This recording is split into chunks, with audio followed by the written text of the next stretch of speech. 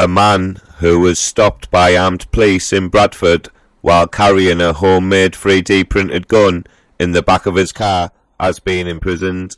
Officers stopped Majeeb Rehman in his BMW on May the 17th last year.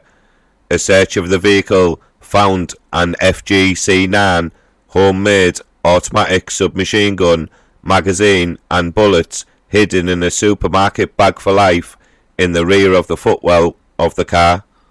Appearing before Sheffield Crown Court, Rehman, aged 46, of Horton, Bradford, was jailed for 5 years and 4 months.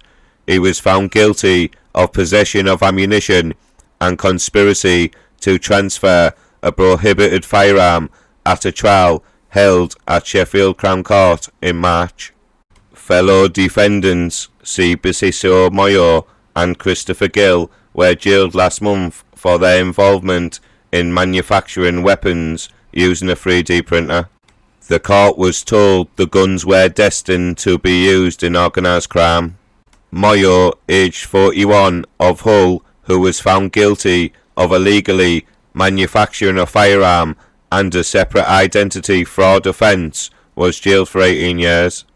Gill, 35, of Tyersall, Bradford, who was found guilty of illegally manufacturing a firearm, was jailed for 13 years and 8 months. The investigation, conducted by the Yorkshire and Humber Regional Organised Crime Unit, is believed to be the first prosecution of its kind in the UK.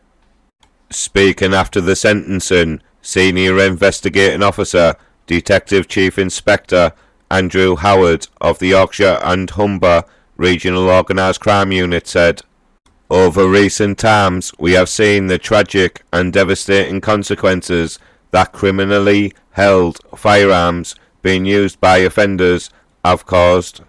These include the fatal shootings of innocent people and the shattering of the lives of those close to them, not to mention the impact such incidents have on our communities."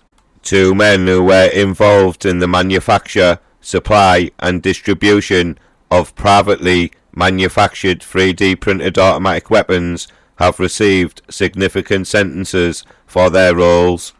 The investigation found that Sibusiso, Moyo and Gill followed detailed instructions and systematically bought items used to manufacture and construct these deadly firearms and ammunition.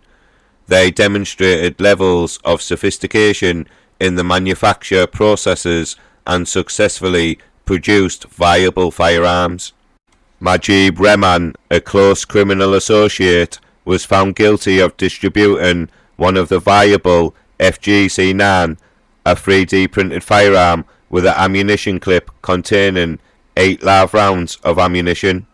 Manufacture of a viable 3D printed firearm is a real threat, and these firearms were built for one purpose only: to be supplied to other organised criminals who would use them to inflict harm.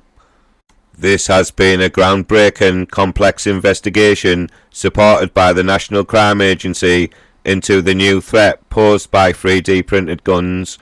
These are officers that put themselves in harm's way on a daily basis to protect our communities from the dangerous offenders armed with weapons. Their professionalism has been recognised by the court. The Yorkshire and Humber Regional Organised Crime Unit welcome the sentences imposed by the court. We are determined to keep the public safe by tackling those that choose to manufacture these lethal weapons. Those that do will be hunted down and will feel the full weight of the law and should expect to receive lengthy sentences. Matt Perfect, Operations Manager at the National Crime Agency National Firearms Targeting Centre, said the NCA's National Firearms Targeting Centre coordinates the national intelligence picture on firearms and played a key and decisive role in this investigation. This organised crime gang was the first in the UK convicted of trying to supply other criminal groups with 3D printed firearms. Gun crime in the UK continues to be relatively low compared to mainland Europe and is among the lowest in the world. However, demand for firearms in the criminal market continues, suppressing their availability is therefore a national priority for the NCA and UK law enforcement. The NCA works closely with policing partners at home and abroad to target criminals using firearms and to cut off supply routes into the country as well as distribution within it. Please like and comment, and I would love it if you could subscribe to my YouTube channel. Thank you.